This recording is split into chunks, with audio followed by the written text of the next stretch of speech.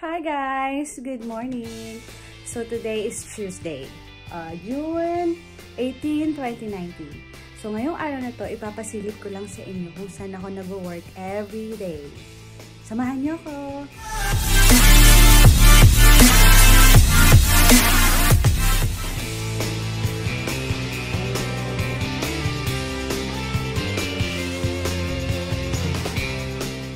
So for the meantime guys, yung accommodation namin dito banda sa my 3rd floor.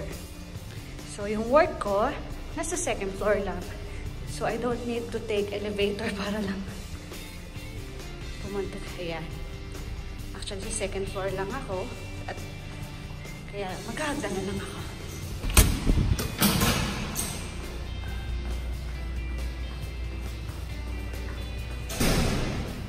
Hello. Assalamualaikum. So, lagyan muna tayo. Okay. So, ayan ang mga pasyente ko. Naghihintay na doon. Okay. So, ako ang pinakauna. So, our first station, 2nd station, 3rd station, with the 2 private rooms.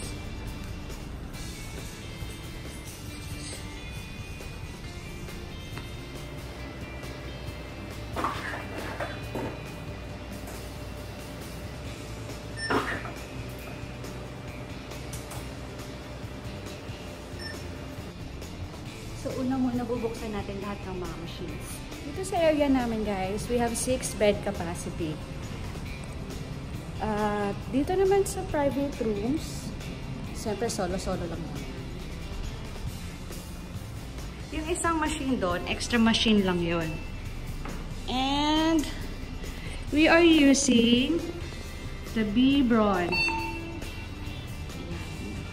Dito sa right wing, we have 17 bed capacity.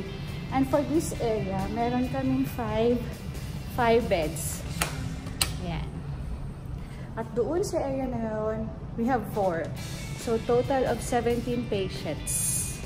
Ayan. Tapos doon sa kabila, meron silang, ano doon, ay 14 bed capacity. Ayun. Left and right wing, I'm gonna show you later. So, ditong area na to, ito yung sinasabi kong may 4 bed capacity. At yung room na yan, dyan kung saan nagsistay yung doctor. Tapos, dito yung station ng nurses. Ganyan.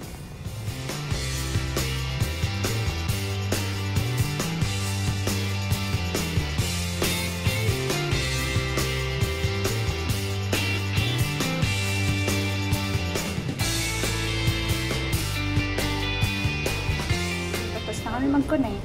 Time for charting.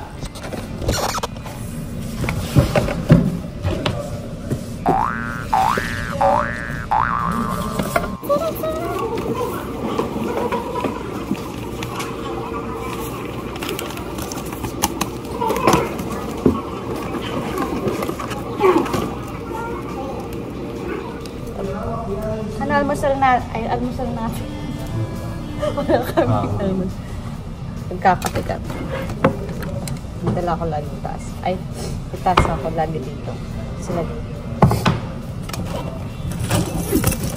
Cup noodles na naman kaya.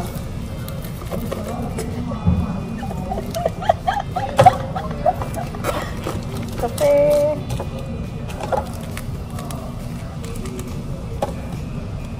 Chart mo na chart.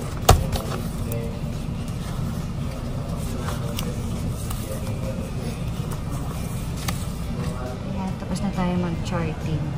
So, ang gagawin naman natin ngayon ay magmo-monitor ng patient, vital signs, every 30 minutes.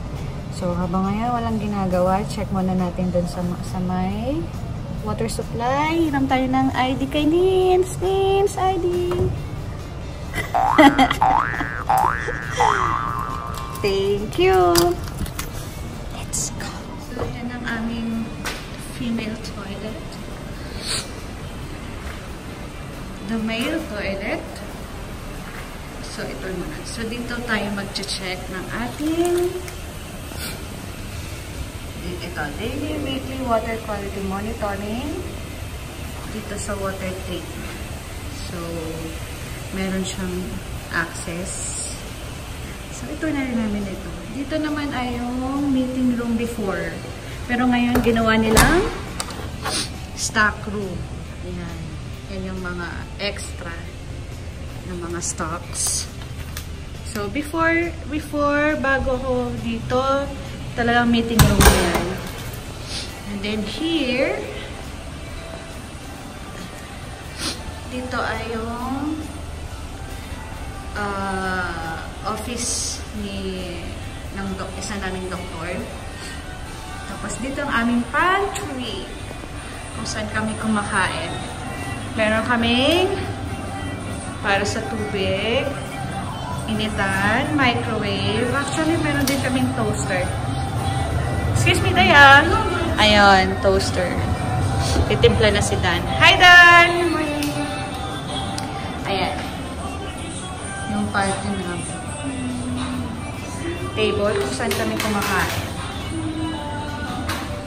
Tapos dito, kailangan naming nakatarha.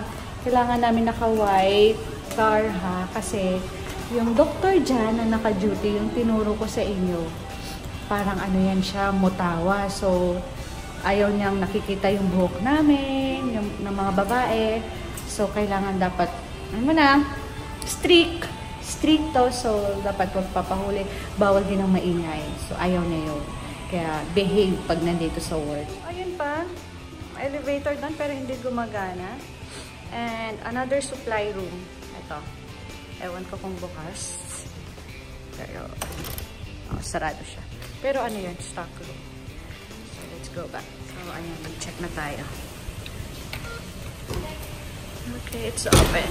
Ayan. Welcome to the water treatment supply. Maingay lang. So, yan yung RO1 at yung RO2. Ibig sabihin nun, reverse osmosis. Kung saan, bago pumasok yung water sa loob ng pasyente, I mean sa machine or sa patient, kailangan nakasala. So, kailangan dapat strictly pure water lang ang pumapasok sa patient. So, ayan, mag-check tayo. So, ngayon, ang gumagana ay ang water RO1. Alternate yan siya. Pag ngayon gumagana ito, yung isa nakastop. Ganyan. Ayan yung sine-check natin. Ayan. If there is any abnormalities, kailangan i-report. Kasi syempre, pumapasok sa pasyente, so kailangan malinis. So, every Wednesday and Thursday, meron din disinfection. I-disinfect, kunyari Wednesday, i-disinfect to, and then Thursday naman, i-disinfect to. It's, ano yan, once a week, kailangan ginagawa yan. And, ayun, ako ang nakatoka sa everyday monitoring, sa weekly check, sa weekly disinfection, tsaka yung monthly na pag-check,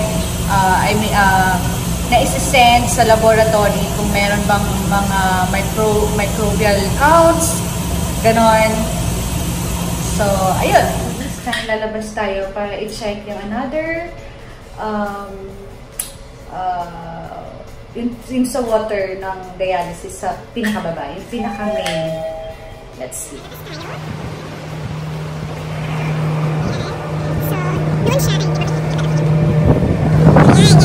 Bote na to, ito yung dala-dala ko to check, especially yung pH. Ayan, yung pH ng tubig, mga total hardness, yan, importante yan. So,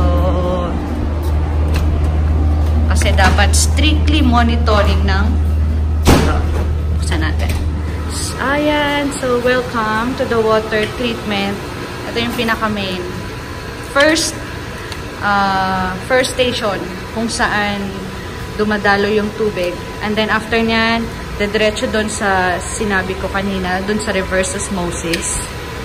Doon na yung pinaka-final. Bago bago pumunta sa machine and sa pasyente. Ayan. So, ito yung i-check natin. This one. Bubuksan natin to. Tapos, ayan. Ito yung number 2 and the number 1. So, ipapakita ko sa inyo. So, ito yun. So, ito yung itsura ng strip. Tapos, bubuksan natin yung sinabi ko kaninang trigo. And then,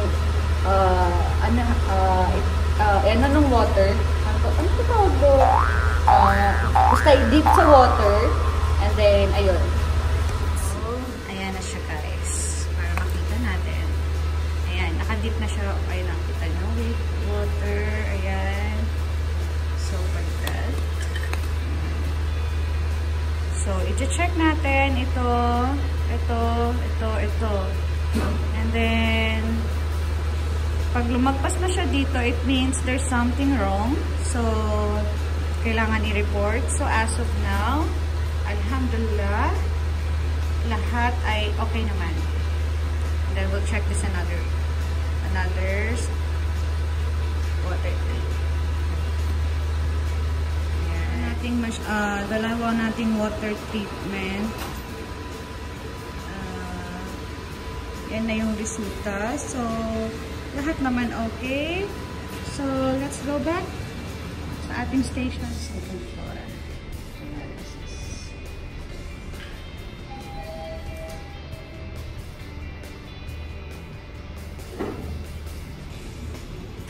Oh, you're still there! So, dito, bago pumasok ang pasyente sa dialysis, sa loob, meron kaming, bakit nakasarado? Triage. Diyan tinitimbang, pinipipi, vital signs ang mga pasyente. So, ito yung left wing, and then, the right wing. So, dito kami. Okay. Let's see.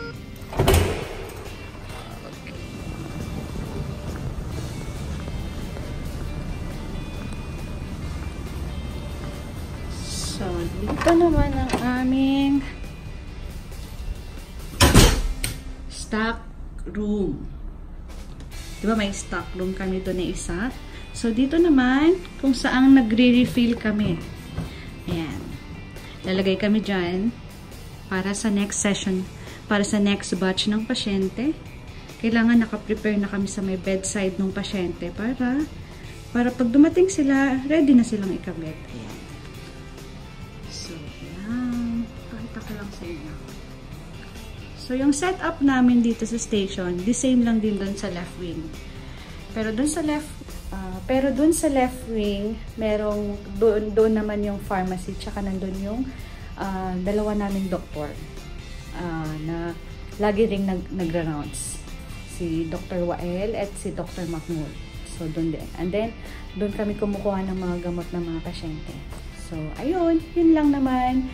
So, thank you sa panunood nyo. Kahit medyo boring ang aking video. Konting silip lang naman sa aking work. Thank you! Bye! See you on my next vlog, guys!